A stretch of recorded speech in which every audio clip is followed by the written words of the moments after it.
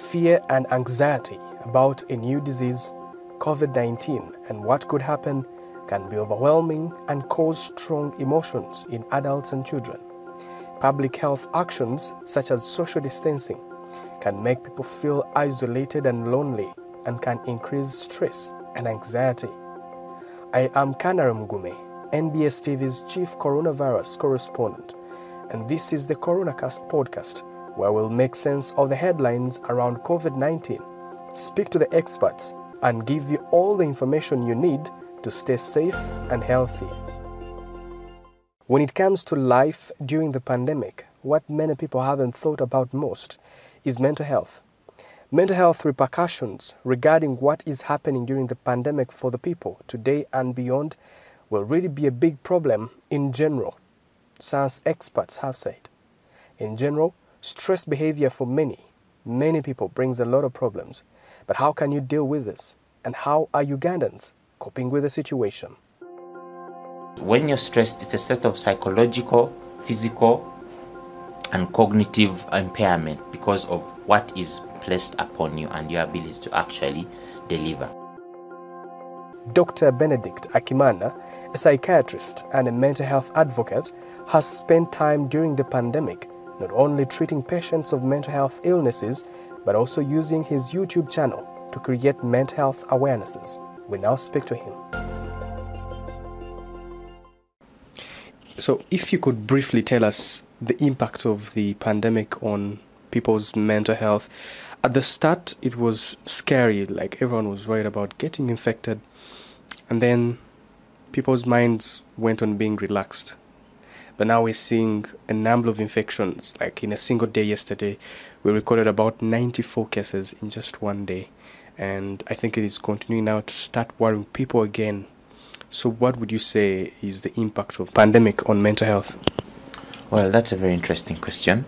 But what is mental health to begin with? It is a state of well-being in which every individual realizes his or her own potential, can cope with the normal stresses of life, can work productively and fruitfully, and is able to make a contribution to his or her community.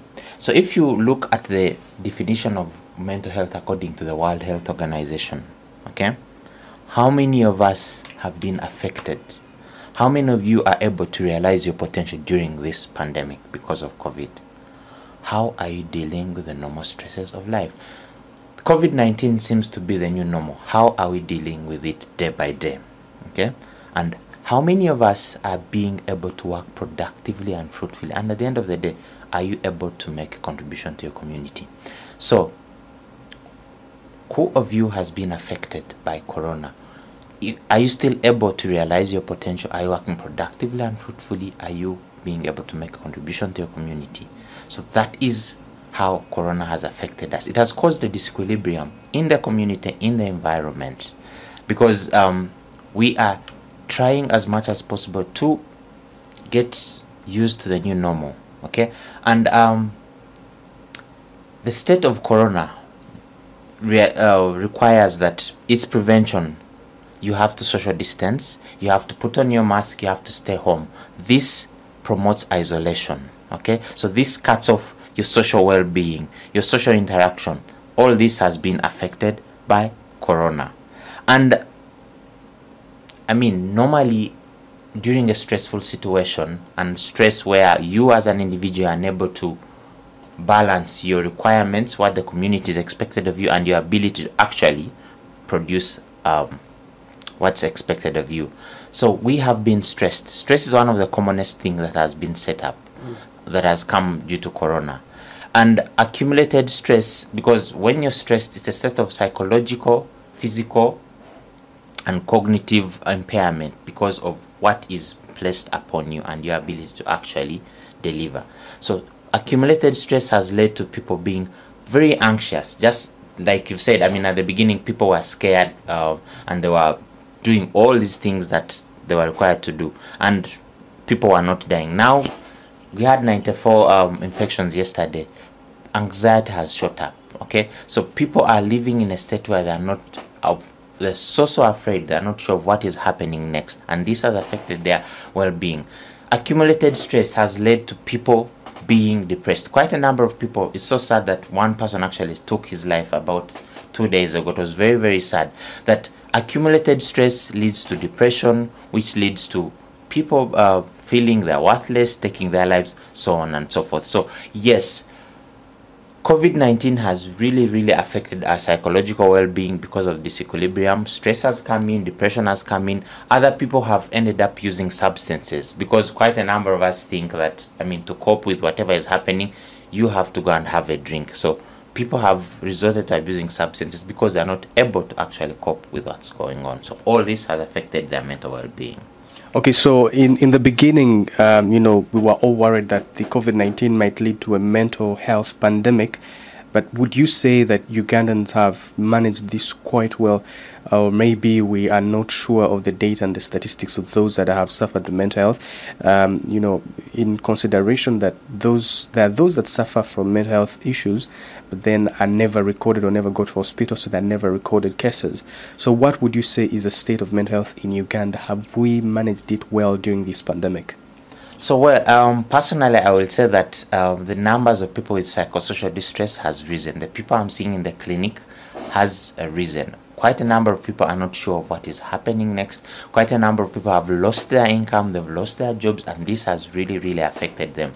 The nature of the pandemic requires that people self-isolate. There's been lockdown, there's been quarantine. All this has affected individuals. Imagine quite a number of people used to get treatment and care in the period where there was a lockdown. They're not able to actually come and access the medication. So quite a number of people have actually been affected. And I may not have the numbers of it, but I'll say that I've started seeing more numbers right now because of the pandemic. You have those who have already been having the mental illness, and quite a number who have really, really not been able to actually deal with the stress. Quite a number of my clients come in and they're saying, I cannot sleep, my appetite has been affected, and you've asked them, when did this start? They said, this actually started in March when this happened.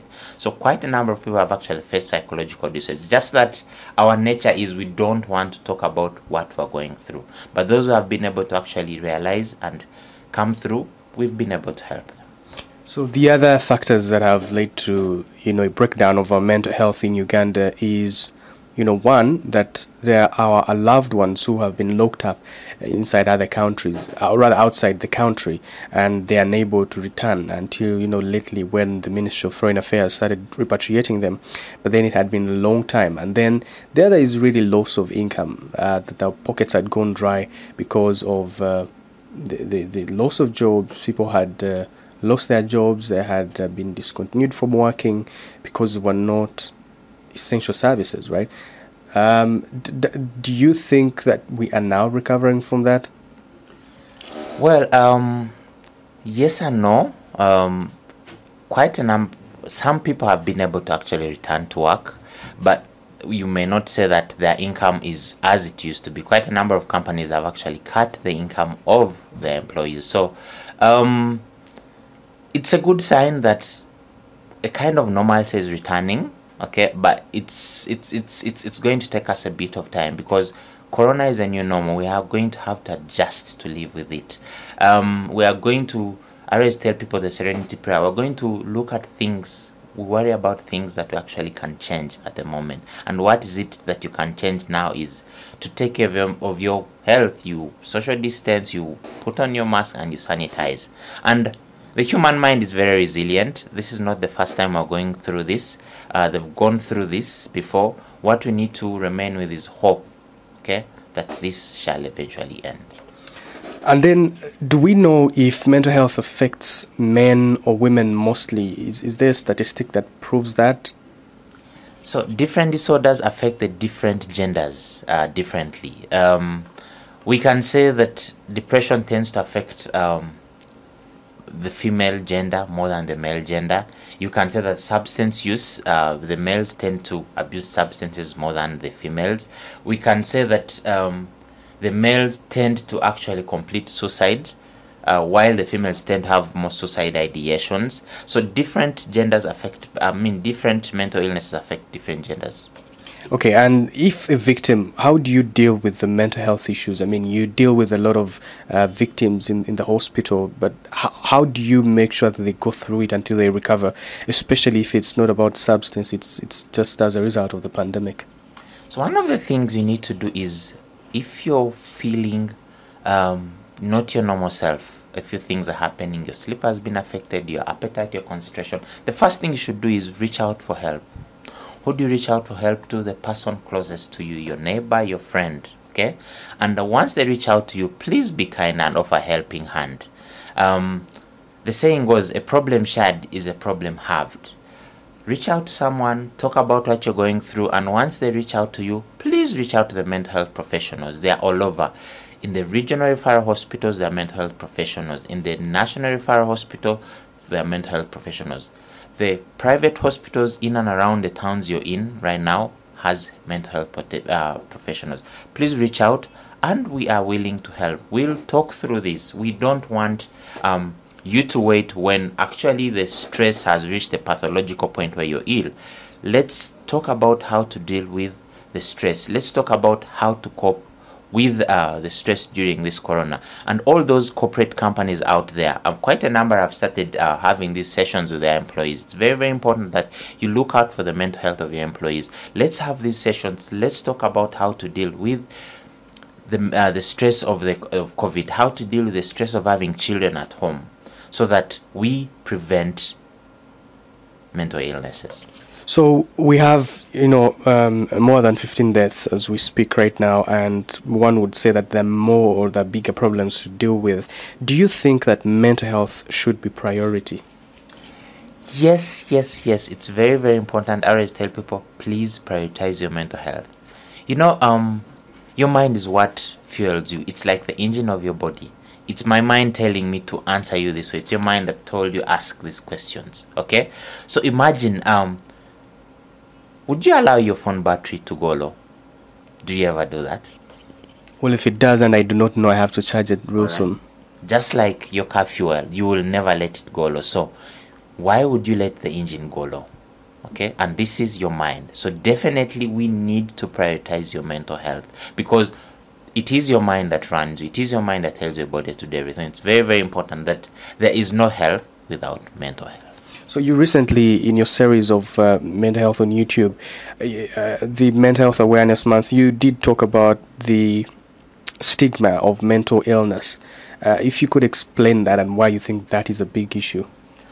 So we seem not to understand mental health, okay? And something that you don't understand, it's met with a lot of anxiety, and you do not know. Okay, so because we do not understand what mental health, because mental health is a continuum. Actually, your mental health starts before conception, okay, to before you leave this world. But we only think that mental illness is the 1% of the persons we see running on the streets, okay, and we seem to look at them as different persons that, they are not worthy of what everyone else is having. But I always tell people that you and I have a mind.